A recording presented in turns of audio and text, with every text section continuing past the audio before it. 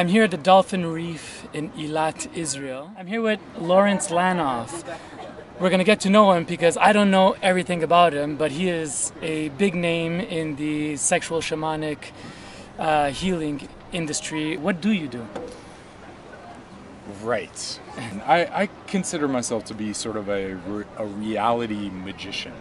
At the end of the day, after lots and lots of years of meditation and sort of standard spiritual practices, I found that all roads, one way or another, led to sexuality. When you talk about spirituality, you generally don't mix sexuality. The magic is teaching people that it's okay to feel good, which isn't really magic. What do you use? What tools do you use? It's funny because I don't know that I have a specific tool. Here we are in this moment in Israel. How is life happening? Life, one way or another, happens through sexuality. Okay. Right? So, and it's that movement of energy that is life, right? We are here through sex. Like everything you see that is alive, one way or another, is here through sex. So the only tool is becoming aware that that's what's going on, right? That's what's happening. Like, regardless of all the stories, the bottom line is that people are most afraid of sex, they're most into sex, they're most excited by sex, they're most afraid in the most terrified ways, the most wanting to control and dominate. So the tool that I like to use is just becoming aware that no matter what you do, it's happening. The first introduction to your work I got was at the Zorba Festival, where you had a huge crowd at the main stage in the afternoon. The big question that I love to ask, and I'm quoting you, how fucking good am I willing to feel in this moment? So you're giving yourself permission to be more and more free. Get it while you can. But Sedona is known for vortexes. And I have this big vortex to just suck out anything that needs to go down into the center of the earth. So if you feel some spinning energy, that's what that is. And you really got the energy lifted, and people were really tripping on what you're doing.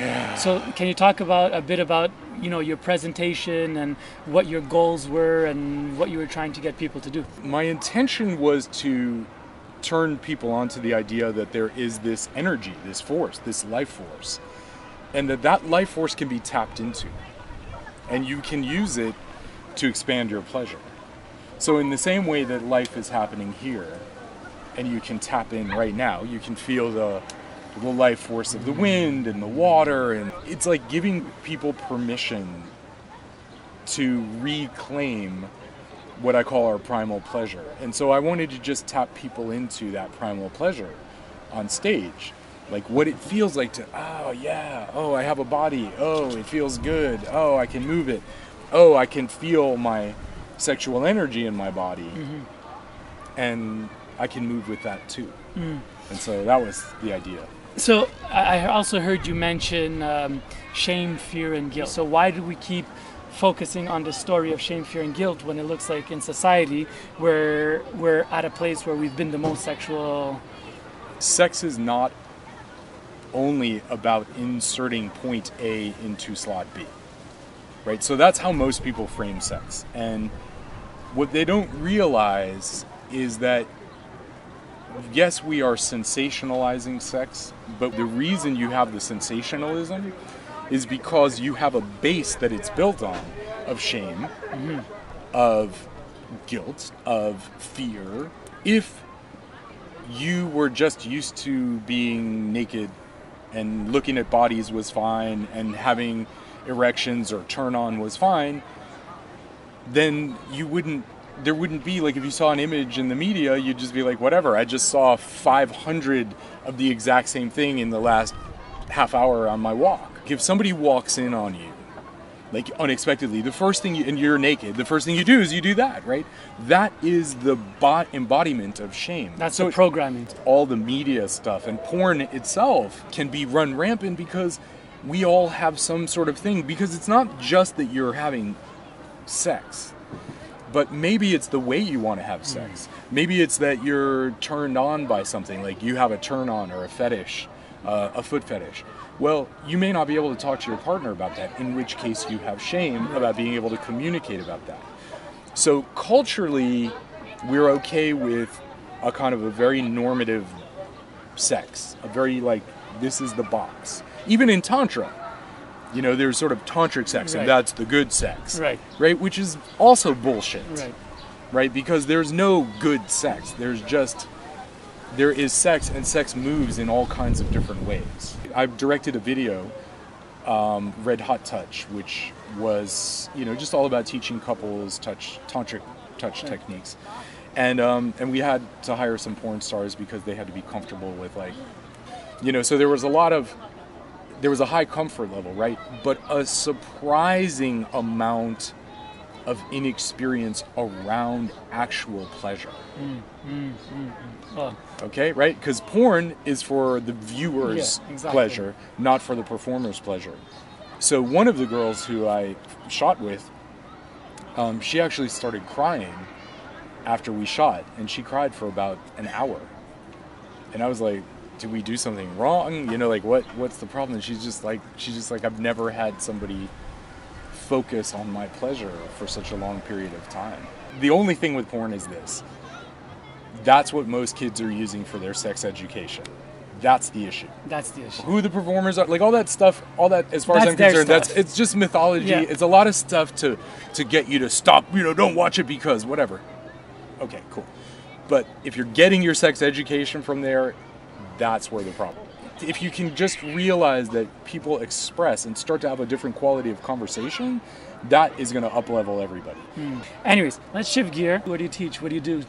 I mean, well, so right now I've been doing a what I call sexual energetics workshop, which is just basically teaching people, if you move away from, like I said, inserting point A into slot B, and you move towards the idea of what is sex energy, and how does that move, and how does that allow you to connect with somebody and go into depth, right, and intimacy and connect. That's what I teach about. Sex happens in your body, so it's crucial that you take care of your body, that you learn to listen to your body, and that you learn to take that focus that you have on you and be able to direct that towards somebody else.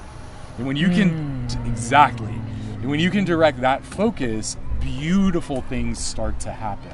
And this is the thing that most people who study sexuality don't understand, is how deep you can go. Just how it's like stepping into another world, and it is so worth the journey. Just keep opening, keep listening, and engage in the conversation, because the quality of the conversation increasing is what is going to make the change. Lawrence, tell me, where can people find out about your work? You can find out about my work at lawrencelanoff.com. How would you spell that? LAWRENCELANOFF.com. Awesome. And can you tell us a bit about a few things coming up? What's coming up? I'm doing an ISTA training here in Israel in October, which will be awesome. I mean, basically from now until October, I'll be traveling different places. So best is check out your website. Check out my website. Facebook would be good. You can always Same subscribe. Thing, Lawrence Lanoff. Lawrence Lanoff, yeah. Very good. This has been super interesting. Thank you very much, Lawrence, for your time.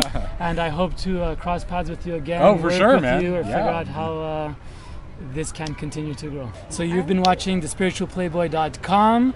Rate this video, share this video, comment on this video, and remember, let love free, because that's the only way. Peace. Sweet.